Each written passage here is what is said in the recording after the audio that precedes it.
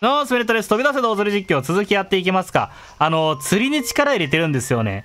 6月っていうこともありまして。で、前回何釣ったのかっていうと、ドラド釣り上げたんですよ。6月中に出てくる魚として一番レアだろうなっていうのがドラドなんですよね。で、そいつ釣ったからあと何釣ればいいのかっていうと、ガーがいるのか。ライギョもいるんだけど、なんかライギョとガーは、時間帯が全く被ってないらしいんですよ。っていうこともあって、できれば今回で、ガーを釣り上げていけたらなと思います。で、ガーは池に出てくる。で、あと、こっちの方の魚たちも釣りながら、ちょっと今回は、釣り実況やっていきます。まあ、そうね、でかいやつ釣ってもな、ウグイとかは多分、釣ってるやろ。それ以外のやつも釣ってるやんな。一回売るわ。金魚とかもあるしな。なんかでかくね？シュモクザメとかもね、あ、錦鯉や。いるんですけど、シュモクザメとかは多分釣ったよな。南の島でも釣ってるんですよ。シュモクザメもなんかいるっぽいねんけどな。シュモクザメ釣ってるやんな。まあ、南の島で釣った魚っていうのが多いわけやから、多分この辺っていうのはほとんどやらなくていいと思うねんか。海、いわゆる。海の魚たちはそんなに狙わなくていいんやけど、できれば川の魚っていうのを攻めていきたいところなんですよね。一回売るわ。売ってからやっていこう。前回結構ね、釣り上げたんですよ。ニジマスとかってどうしたよな。OK。これだけ売っときます。15000ベルか。いや、結構貯まるな。今回の釣り実況で相当ベル貯まる気がする。まあ、かといってしばらくは、ベルが貯まることっていうのがあんまりないんですけど。よし、じゃあ釣りしていきますか。一応化石もほっとくわ。おい。化石はちゃんとほっとこう。あと1個やからね。うわ、埴輪や。雨も降ってるしな。まあ、6月っていうこともあって、梅雨のシーズンに入ってしまったから雨がよく降るんですよね。雨が降ってきたら、ちょっと埴輪が厄介になってくる。あとシーラカンスとかは、もう釣ってるからそんなに必要ではないんですけど、一応雨やからな。なんかいるやろ。てか、竜宮の使いとかも一回も会ってないんですよね。今、実は。竜宮の使いとかも、なんかそろそろ出てきてもおかしくないと思うねんな。ので、海にいる魚たちも釣っていきます。イカは釣ったな。ただ池に出てくるでかいやつっていうのは、あいつ確定やと思うねんか。ガーか。ガー確定やと思うから、すぐわかると思うんやけどな。こういう小さいやつ逃がしてって、ガーだけを狙っていきます。それ以外は絶対全部捕まえてるはず。どうですか？ブラックバスですか？ブラックバス、池にレアなやつは求めてるけど、川の方はワンチャンいない可能性もあるよね。でも、雨降ってるからな。雨にしか出てこないやつだっているやろ。絶対にニジマスね。いやー、厳しい。厳しいね。6月、なんかいるかな。なんでしたろ。ナマズか。うん、ナマズですな。うわー、来てない。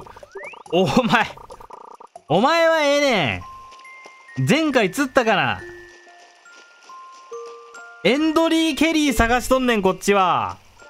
いやでもね、大サイズやから、あのサイズやと思うねんけどな、ドラドって、でかすぎるやんな。あれよりもう一段階下のサイズのやつが、言うたら多分エンドリー・ケリーなはずやねんか。わからんな。賞味。エンゼルフィッシュか。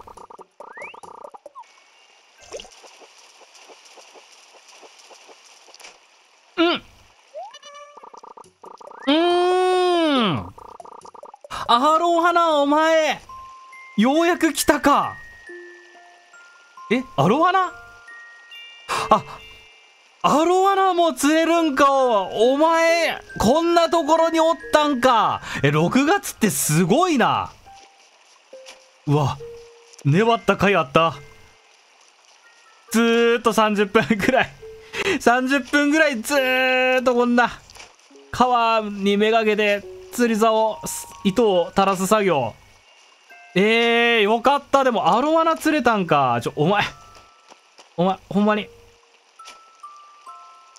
でも、これ逃がしたくね。なんか、エンドリー・ケリーな気がする。アロワナとかいるんかい。ナイス。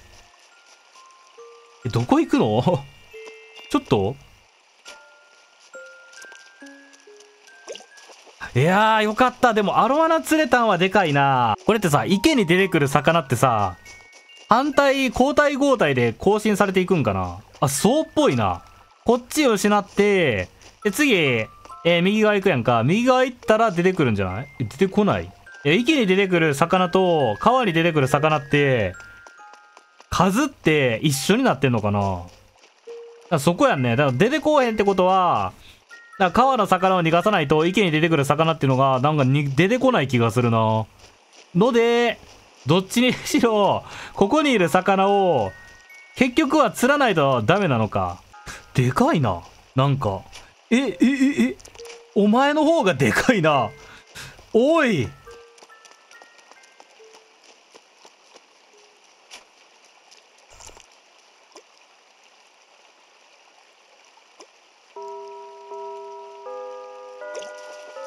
うるせえ、びっくりした。おーい。マジで、ドラドしか釣れねえ。金色デーですね、今日。めちゃくちゃ金色やん。アロワナといい、ドラドといい。金色しか釣れへんやん。ワンチャンそのドラドの後ろにいたやつの方が、欲しかった説まであるよな。こいつがさ、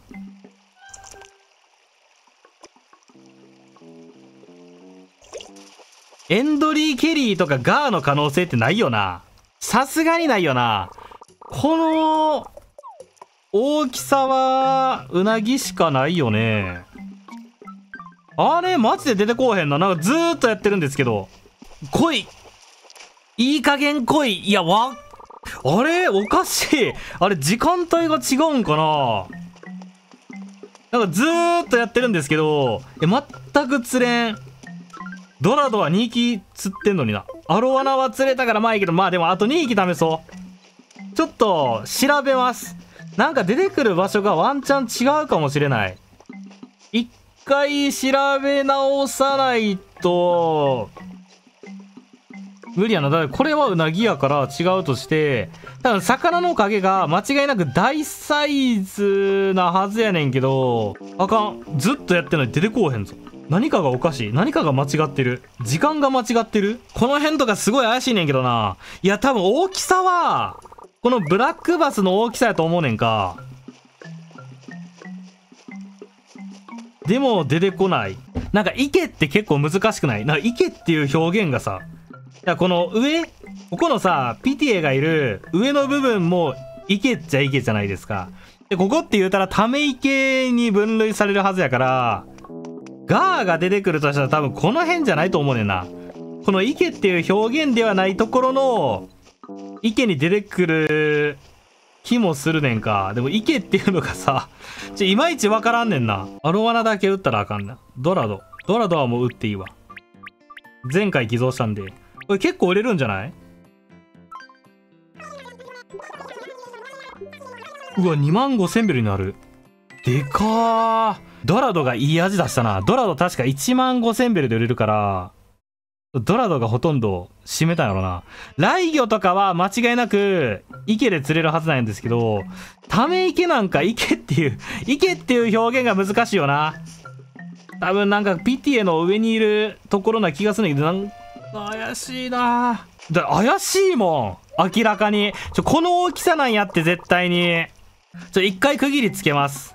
次回持ち越しますか。エンドリー・ケリー釣れるまで終われませんですね、次は。おかしいな。だからエンドリー・ケリーって、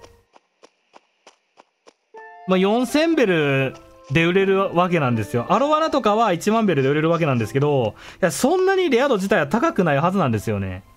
だからすぐ出てきてもおかしくないはずやねんけど、あれが出てこないっていうのは、何か間違ってるな。俺の、やる時間帯とかが。はい。今日の化石チャレンジいきます。はい。まあ、4つじゃ無理か。このあと1個っていうのが複雑やな。まあでも、アロワナいったんで、よしとしましょう。いや。というわけで、ちょっと、レアな魚っていうのが、あと、6月に出てくるレアな魚っていうのが、あと、まあ、エンドリー・ケリーと、まあ、ピラニアもちょっと狙っていきたいところではあるんですけど、まあ、あとライギョとかガーとかがまあいるわけなんですが、ガーがわからんな。ライギョもわからんけどな。ライギョとガーの出てくる時間っていうのが真逆なんで、どっちか釣れたらなと思います。